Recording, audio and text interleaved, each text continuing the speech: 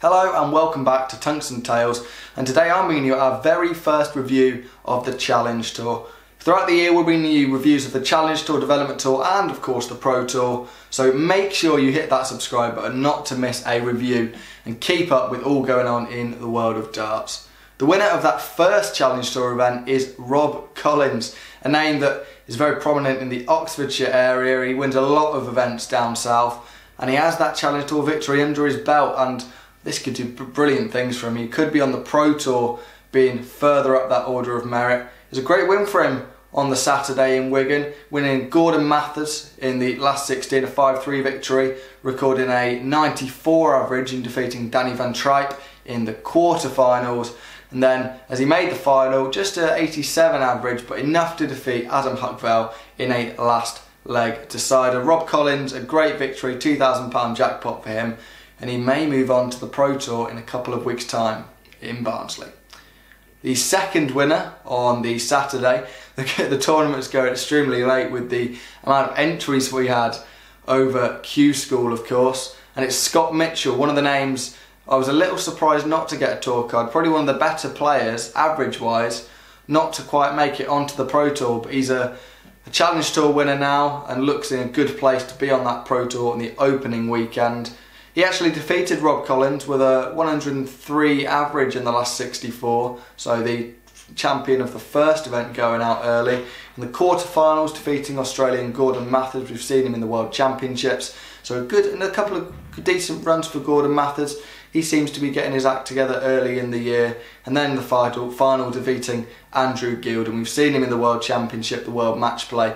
He's competed on all the big stages in the PDC, but couldn't quite get the job done in the Challenge Tour 2 final against Mitchell. Mitchell recording a 98 average and a 5-1 win to make sure he gets on that first Pro Tour in Barnsley in a couple of weeks' time.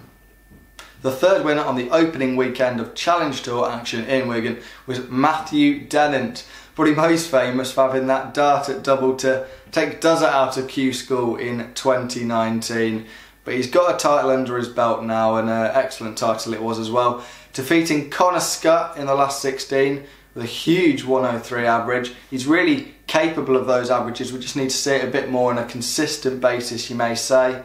Coming through the quarterfinals as well, Gordon Mathers getting far again in the tournament. What a start of the year it's been for him. Didn't really produce at Q School, but seems to be doing an excellent job on the Challenge Tour. And then in the final, Nathan Rafferty going down to a last leg decider, drawing it out. All the tournaments going fairly late in Wigan, as we expected, to be honest. Not the best average, but a 5-4 win and a last leg decider. Can't really hope for much else. Matthew Dennant joining Rob Collins and Scott Mitchell as the winners in the first weekend of Challenge Tour action.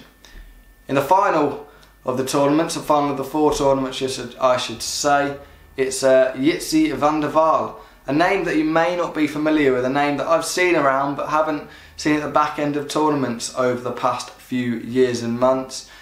He didn't run into any of the huge names over his run in the 4th tournament of the weekend, but did defeat James Hubbard in the quarterfinals, a 5-3 victory. Hubbard, of course, a former World Youth Champion. He picked up quite a few points and we'll be hoping he squeezes into the Pro Tour.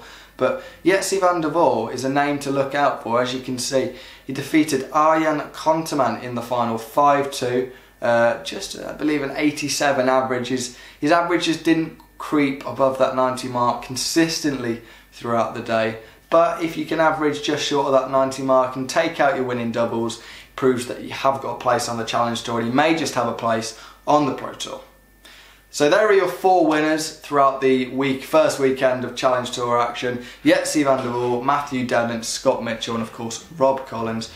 We'll have all the Challenge Tour reviews coming up with another couple over in Wigan over the coming months. 4 tournaments a weekend, that may be cut to 2, you never know. But we will have all the action coming up on Tungsten Tales throughout the months.